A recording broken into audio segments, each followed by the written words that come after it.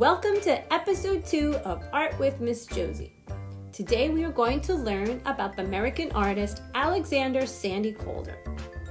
The illustrations that you are going to see are taken from the book Sandy's Circus, written by Tanya Lee Stone and illustrated by Boris Kulikov. Alexander Calder was born in 1898 in Lawton, Pennsylvania. Everyone called him Sandy for short. Sandy came from a family of well-known artists. His mom, Nanette, was a painter, and Alexander, his father, was a great sculptor. Even his grandfather was an artist. As a young boy at home, he was always surrounded by art tools.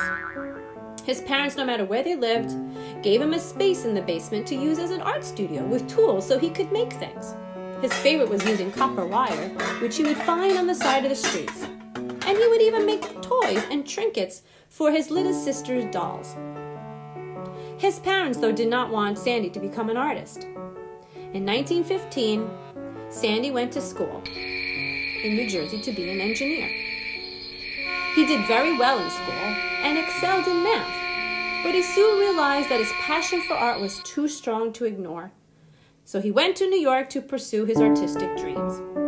He studied at the Art Student League with lots of other known artists of the time.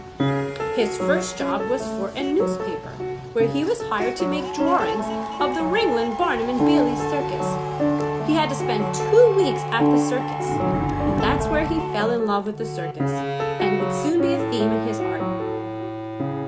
A year later, he moved from New York to Paris, France, where every artist knew was the center of the art world. Sandy was surrounded by many artists in Paris who used canvas as their medium. But not Sandy. He was happy with his wire and pliers as his choice of me. Sandy's friends were amazed by his sculpture skills. He could create anything with just a twist of a wire. While in Paris, he used his wire skills to create circus miniatures that he remembered from his time spent at the circus in New York. He made his miniatures from all materials such as cloth, string, wire, buttons, corks, and more. He made so many miniatures that it filled 5 suitcases full. So he began to put on shows for his friends across Paris. Sandy would set up a stage of all of his characters, get on his knees behind a curtain, and move each individually, putting on his circus. His shows at first were only for a few to see, but soon everyone wanted to see Calder's circus. His show became so popular that he sold tickets all over Paris and in New York, and this really put Calder's mark in the art world.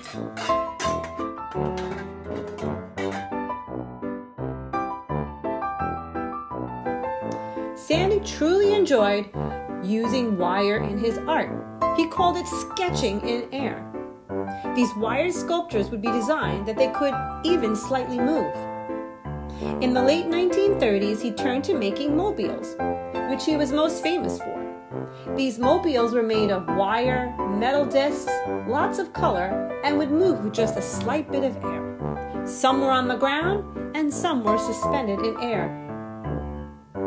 His larger sculptures he would make were called stabiles.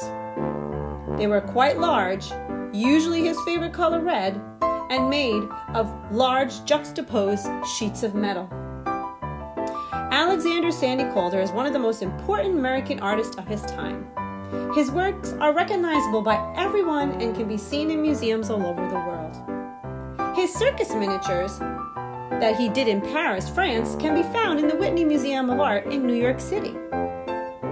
Have you been to the circus? Who or what do you see in the circus? And think about what or who you would have in your own circus. Well, I hope you enjoyed learning about Alexander Sandy Calder. Now gather your materials and we're going to get ready to make our own miniature circus of our own. See you soon.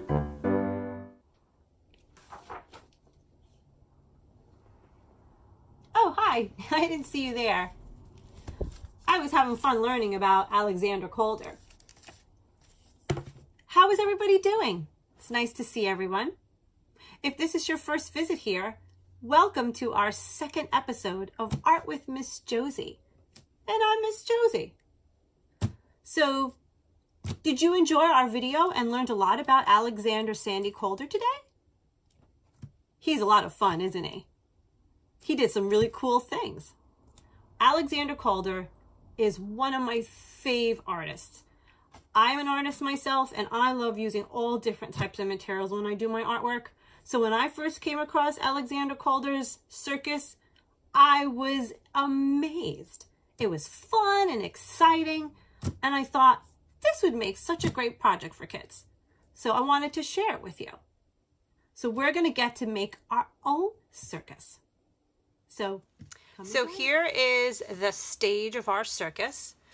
When you go to the circus, usually all your characters are in the middle, and you're in the audience watching. And so this printout that you see will be available on my website for everyone to print out, and you can use that when you're making your circus. So let's see, who should we put in our circus? Can anybody think of some of the different things that you saw in Alexander Calder's story of his circus characters? There were clowns in there. I always see clowns at the circus. They're there to make everyone laugh. There's also people doing really cool tricks, like hanging on wires, and they call those trapeze artists. There's also sometimes animals. You may not find elephants anymore, but there are still some animals that you'll see at the circus. And they're usually doing fun tricks, or they're wearing silly clothes. And there'll be all kinds of different people performing. They're wearing costumes and doing different tricks like juggling balls and making lots of other people laugh. It is a really fun thing to see at the circus. So those are some things that you can find at the circus. This is a picture of a scene from Alexander Calder's circus. What do you see? There's a lion in the circus in this one. He seems to be in a cage. And then right in the center is called the ringmaster. He is the one that usually directs all the circus characters as they do their performances. So let me show you some things that you can make. Okay, so let's talk about the different materials that you'll need to be making your characters today. So one of the materials is doll clothespins that you can find. You may have some around the house. You want to get the ones that have a line in the middle because it looks like this is the head, and you can either make 2 legs, or you can make them into a girl or a boy or whatever character you'd like to. So we're going to use some doll clothespins for that. For hair for our characters, we can either use yarn, or what I love to use is needlepoint thread. It comes in a variety of different colors that can be easily cut with a scissor, and you can make some hair. Some other things that you'll need is lots of different wires. You want to get thin wire that's easily to be bendable. This one is super thin. It's floral wire you can get at the floral department. You may have some wire that you may use for gardening. Also, if you don't have wires, pipe cleaners work just as well. You can get them in a variety of different colors, and they bend just like the wires. So they make great for the hands and the arms and some of the things that we'll need for our circus. So that's another material that you're going to be needing. Some other things that you'll want to use, I have some wooden popsicle sticks, the larger size, and I'll show you what we're going to use those for. Also, some other scattered things. I have needle, sort of thread fobs that I had laying around the house that you may be able to use. I have bottle caps from water bottles that you want to use. You'll see what great use they make, great for wheels and whatever your creativity of your child wants to do. Another thing you'll need to use for this project is find some fabric. It could be some fun t-shirts that you're not using, or clothes that you're not using. I had some polka dotted material, you know, something with stripes. It could be really anything. This would be great to make clothes and whatever we need for our circus. So some fabric. You could also use some felt. If you have felt laying around your house, there's some felt that you could use. So those are great things to use. Also, foam. We have some foam sheets that we'll be using. This pack comes in an assortment of different colors. You want to use a foam that's super thin. This is really thin, it's really easy to cut really well, and it's very flexible when you know, we're making our characters with that. And then, you know, any other found stuff, using beads. I have these great foam beads. They have little holes in them, so you can stick the pipe cleaners and wires in, and I'll show you what we'll be using those for. Also, you want to be able to have some toilet rolls. You know, we're all about, you know, recyclable materials, so the small toilet rolls, even the extra long ones for the towel. We're going to show you some uses, how to use that. There's also, you want to use some bamboo sticks. These are really great. Use their skewers, so if you have those, they have a point usually at the end, but these would be great to use for a variety of different things in our project as well. And then, of course, you want to have some paints if you want to paint your circus. You want to have some glue. I use Mod Podge. You can use tacky glue. Those are something that's really going to be super sticky, is the best for this. Parents, if you, I'm sure you're going to be helping out. You also want to have a hot glue gun. Sometimes the kids, when they're making some things, if you really want things to stay well after they're done with them, you can use some hot glue to, you know, in certain areas. But this is for kids. This is just for parents only. You do the hot glue gun while you use the glue for your circus. Okay, so let me show you our first idea to make a character. So here is one of the fun characters that I made for my circus. So I'm going to show you how we can put some materials together to make our own character. You don't need to make the same, but mine is sort of like a little bit of a clown character. So let's start, and I'll show you how we do it.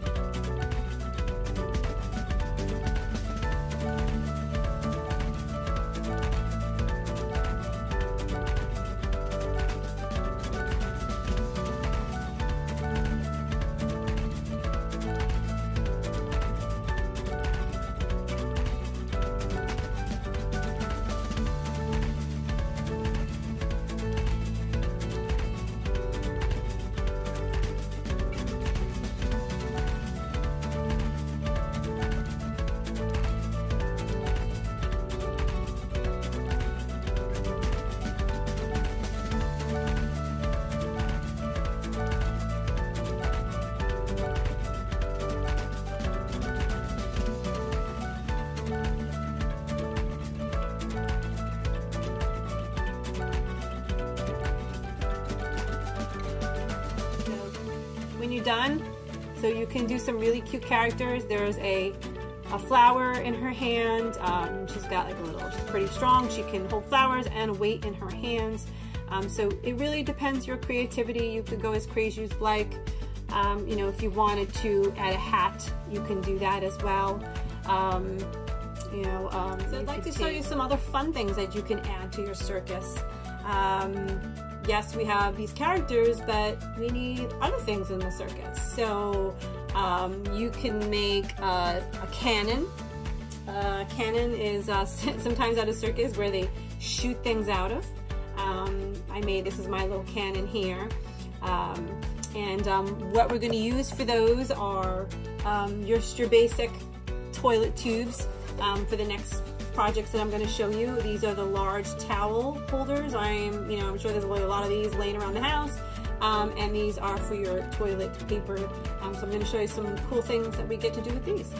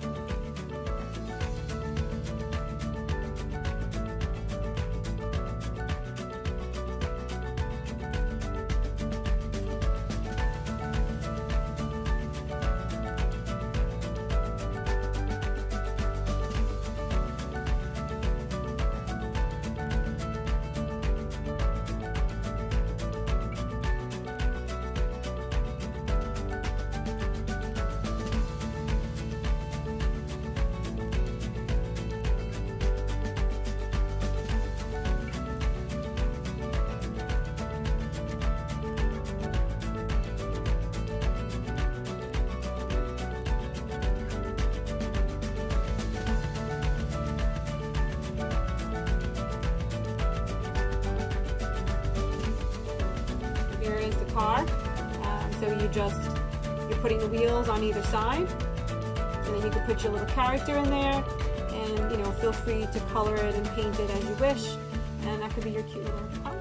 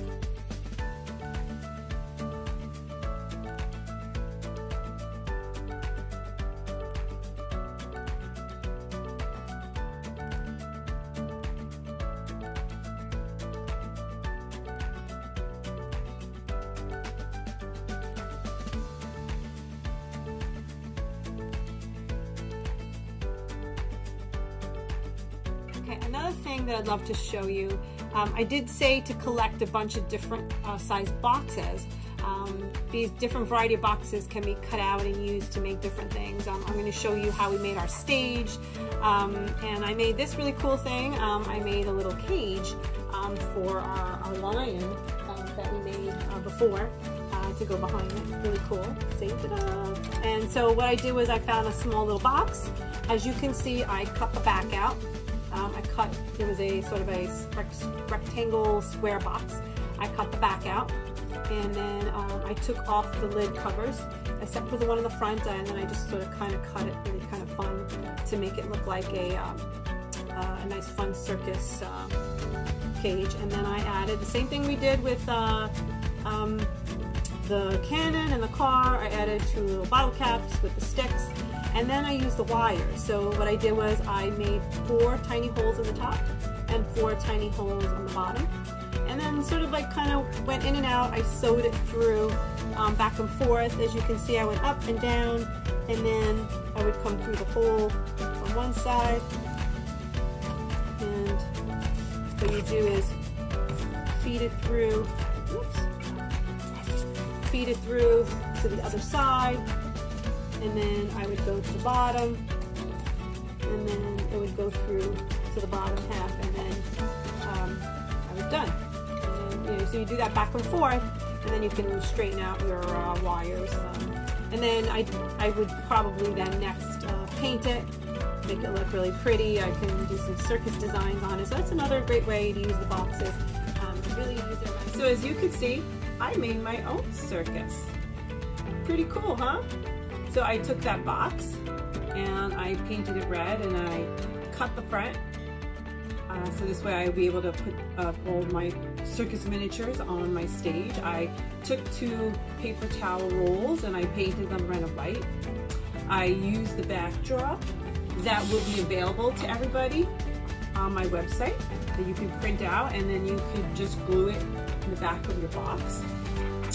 And one of the cool thing I did was I asked my local pizzeria, since I've been getting a lot of deliveries, I asked them for a small pizza box, and I made a really cool sort of like suitcase, just like Alexander Calder had when he took his circus miniatures around Paris and New York. I named it Josie Circus, and I have all my characters in there. And I'm going to show you some of the things, and I'm going to put on my nice little stage here. So let's see, I have my, oh, I forgot one other thing. I also took, I had a container of breadcrumbs, and I cut it, since it was real easy to cut because it was cardboard, I cut the top, and then I painted it blue. So I had a nice little sort of place for my ringmaster to go on. And there's my ringmaster. There you go. All right. And oh, up here I have red and white pipe cleaners. I twisted together, and then I attached it to the 2 dowel pins. And here's where you can name your circus. I have a little thing that says "Welcome to the Carnival." These sort of stickers and also little images of circus and carnival characters will also be on my website for you to print out, and you could just cut them up and then glue them onto your circus, or you could just name your own circus. And right here, what I did was I took a piece of wire and I ran it across the top. I don't know if you can see it. And I took one of my characters with her arms. I have her hanging on some wires. So she is an acrobat and a trapeze artist. They're the ones that kind of fly from one handle to the other. So I have her kind of suspended up there. And let's see what else I got. I got my clown character here. Oops, a piece of her hair just came down. Oh, and there goes the ringmaster. Sorry. All right. Okay, here is my clown. She's got like a really cool polka dotted dress. And then of course I have the character that we had did together that I'd showed you. I'll put her here. Whoops, oh, okay. Put her here. All right, whoops. All right, we're gonna have her stay there. Okay, that's good. Oh, the ringmaster is a little bit on the lopsy side.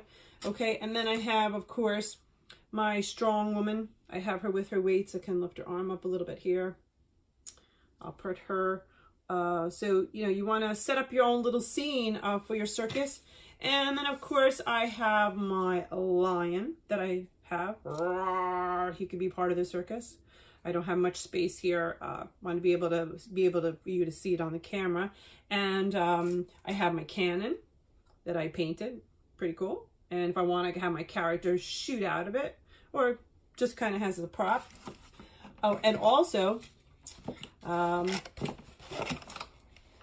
don't forget, remember, I made showed you that cage I made. So I painted it red. I took 2 bottle caps and I painted them black, and I kind of cut it up and down on the top.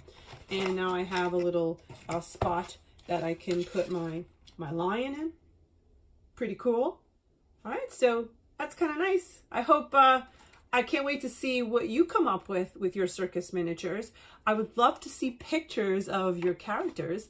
You can send it to me on my email at Ms.Josie@gmail.com. So I'd love to see what you come up with, and then put on a show. Put it for your family or your friends, and then videotape it on your phones. Have your parents and help you. And I'd love to see those too. If you put on a little video, a show of your circus, I'd love to see that. You can post it on my Facebook page at Josephine DaCosta Art Design. I would love to see that. I'll have all that information at the end of my video. So I hope everyone enjoyed learning about Alexander Sandy Calder and all his circus miniatures. He was such a fun artist, right? So look forward to seeing everyone. Episode 3 will be available in a week or so. Thanks, everyone. Send your pictures to MissJosieArt@gmail.com, and don't forget to post your videos and follow us on Facebook at Josephine DaCosta Art Design.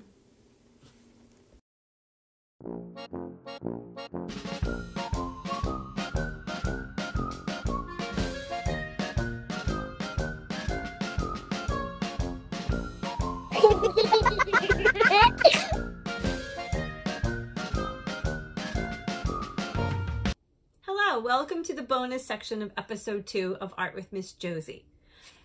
Our activity that we just did is geared for a little bit of an older child, I would say 3 and up.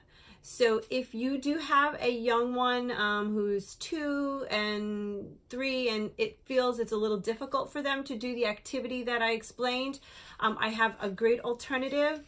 In my material list, I put down a foam, floral foam. You can find 4 of them in a pack for 4, or any kind of styrofoam where the younger kids can get involved and it's not so difficult. Some of the little maneuvers are a little hard for little fingers. So you can sort of do another sort of Calder circus or do his mobiles, just taking some pipe cleaners and having them, it's really easy, just kind of have them poke it into the foam. They could go crazy with all the different pipe cleaners. You can make a rainbow by putting all the different colors. You could take the wire and take some of the foam shapes and just poke it through, and it sort of looks like kind of Alexander Calder's mobiles. Really cool. And even the doll characters, if all they get is maybe some hair on there, or maybe they just color it in, you could just easily just poke it right into the foam and it'll stay. So this is a perfect alternative for the young kids that still want to do our activity. Okay, thank you. Bye.